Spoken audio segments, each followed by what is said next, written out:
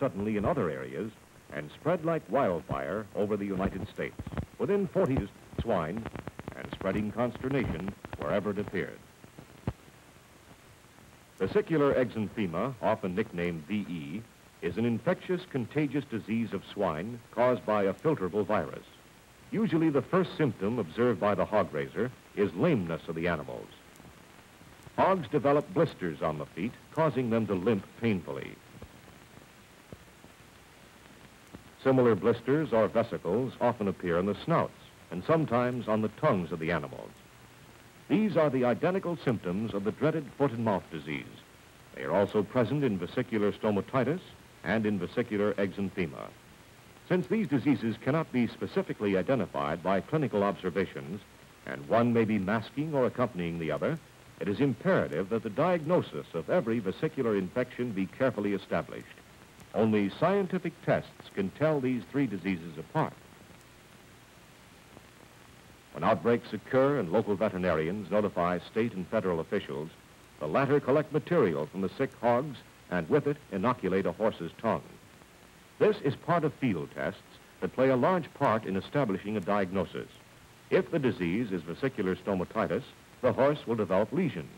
If it is foot and mouth disease, no lesions will appear. If it is vesicular exanthema, such lesions will rarely develop. Inoculation of a cow's tongue will produce lesions if the disease is either foot and mouth or vesicular stomatitis. No reaction will result if it is VE. Injections into the muscles of another cow will bring lesions in the mouth if the infection is foot and mouth disease. None if it is vesicular stomatitis. Inoculated hogs will develop lesions if the disease is any one of the three vesicular types. And vesicular stomatitis will produce lesions on all three animals. But if the infection is foot and mouth disease, only the cows and hog will develop lesions. State and federal officials work in close harmony to make these necessary and helpful tests and arrive at a diagnosis as soon as possible to determine which disease is present. When the 1952 outbreak of VE occurred, regulatory officials had the answers as to how it is introduced into herds and how it spreads. They obtained this information from experience with other exotic diseases and also from the history of vesicular exanthema in California. They had learned that scraps of meat from swine in the early stages of the disease, thrown into raw garbage, served as a means of transmitting infection. It has long been believed that this is the most common manner in which the disease kept alive. Spread of the disease, therefore, was attributed to the consumption by hogs of such raw garbage, and also by contact of healthy hogs with infected ones wherever swine were concentrated. They also knew that modern transportation methods were factors in spreading VE and other infectious diseases. For as man has increased his speed of transportation, he has also increased the rate at which disease can be spread. The task of controlling and eradicating such outbreaks is thus rendered more difficult.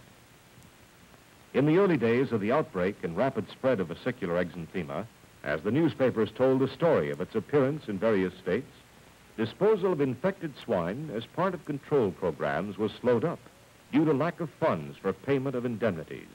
More and more swine became infected as the disease continued to spread.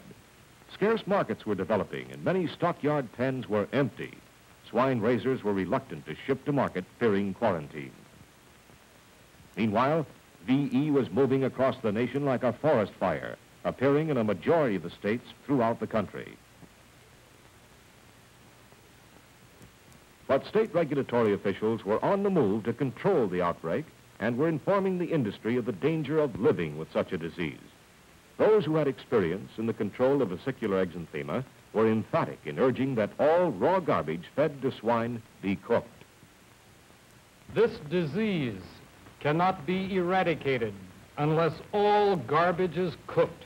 All garbage fed to swine must be cooked. There's only one solution. Cook it. Livestock men, associations, and citizens began calling the attention of their state legislatures to the need for regulations governing the use of raw garbage.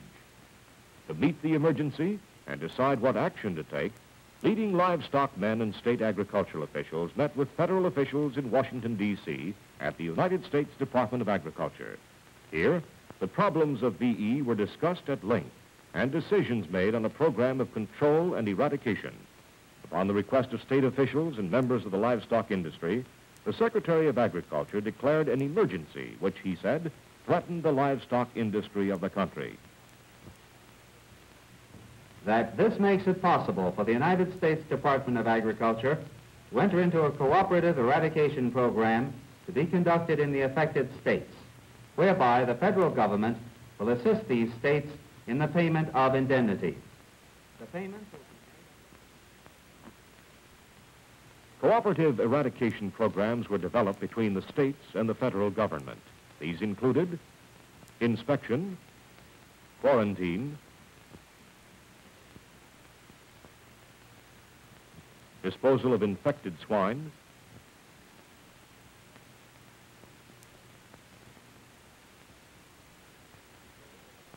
cleaning and disinfection, control over the movement of garbage-fed swine, and action by states to pass garbage feeding regulations prohibiting the feeding of raw garbage. Studies were conducted at the Agricultural Research Center in Beltsville, Maryland, that reconfirmed the belief that infected pork scraps, if fed to swine, could reproduce the disease. Since raw garbage had been established as a source of infection, control of its use became imperative. This function rested with the individual states.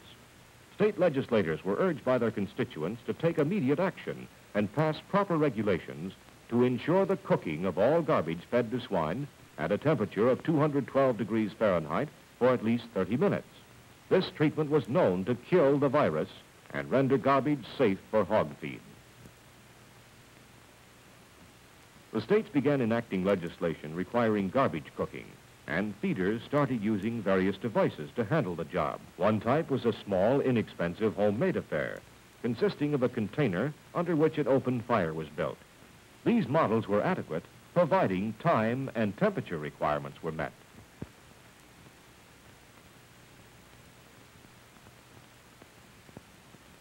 Other feeders, requiring a larger capacity, designed cookers that were efficient, economical, and simple to operate. Some used fuel oil fed through blowers to furnish an intense heat.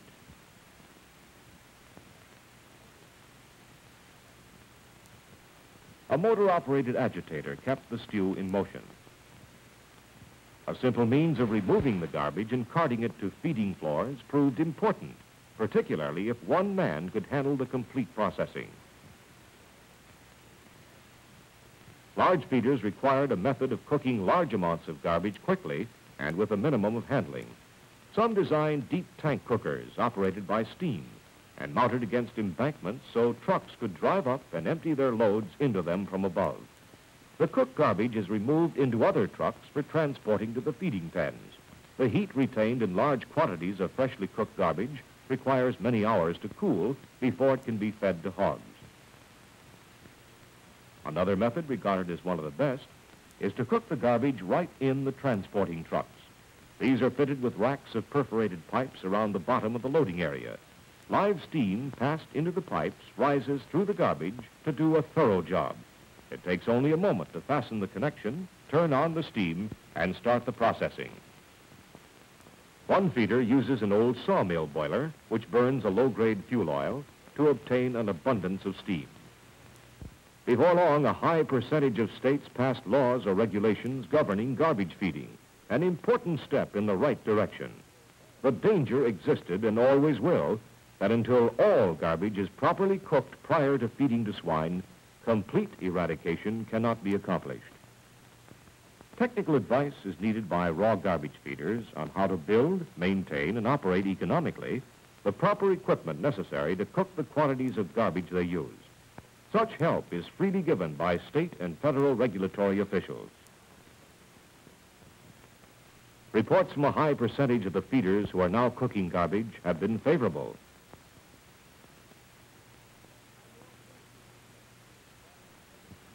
I'm well pleased with results. Since I've been cooking, I've had less loss, better growth. It's a paying proposition. I can raise more swine on the same amount of feed. My hogs seem to like it better. Progress was being made. Some states instituted a system of licensing those who feed cooked garbage. Feeders of uncooked garbage can move their swine only to restricted areas under a special permit. Frequent periods of inspection of equipment and of the swine on feeder farms are carried out in many states. Transportation conveyances and facilities are also disinfected. Stockyards and concentration points are doing their best to cooperate by cleaning and disinfecting pens as a precautionary measure, and are making efforts to prevent infected and raw garbage-fed hogs from entering their yards.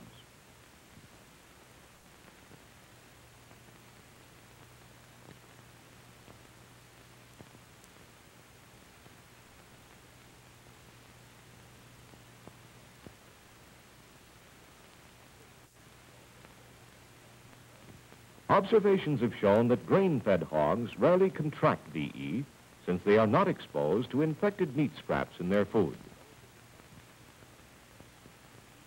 Those that become infected, the records show, usually do so through contact with raw garbage-fed animals. Hogs can be infected and act as carriers before symptoms appear as long as 6 days. That is why the disease can spread so rapidly.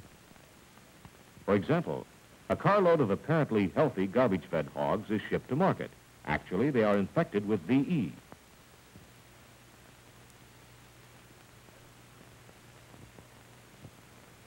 Healthy grain-fed hogs from another area are also going to market. They join at concentration points or stockyards. Here, however, the mixing of the shipments permits the garbage-fed VE-infected hogs to lose their identity as such. So by the time the shipment reaches its destination, the disease has broken out, and the previously healthy grain-fed hogs are now infected. It is practically impossible to sort the grain-fed from the garbage-fed hogs, and impracticable for stockyards and other concentration points to keep them separated. That's why the program to control and eradicate VE has to start with the garbage-fed hogs before they go to market. The cooking of garbage is also an important aid in helping to prevent the deliberate attempt by an enemy to reduce America's food supply by introducing a dangerous foreign animal disease into the livestock population through raw garbage.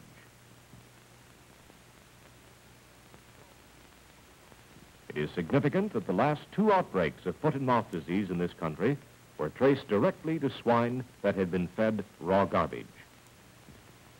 Hog cholera can be spread by such garbage. Direct losses from this disease have amounted to $65 million in a single year. The feeding of untreated garbage is also a means of spreading tuberculosis in swine, swine erysipelas, vesicular stomatitis, and trichinosis, a feared human disease against which the United States Public Health Service has led a continuing fight. One authority reports his findings that the organism is found much more frequently in garbage-fed swine than in grain-fed hogs. Proper treating of garbage kills these parasites as well as other bacteria and viruses, including those that cause that respiratory nervous disorder of poultry called Newcastle disease. It broke out and since then has spread to all 48 states, causing mortality losses up to 60% in affected flocks. The garbage feeding industry plays a definite part in the pork production of our country. It converts a waste product into a usable one. Regulatory officials and those in the livestock industry want to aid these feeders to stay in business, not hinder them, as long as their feeding practice does not endanger the livestock industry of the nation.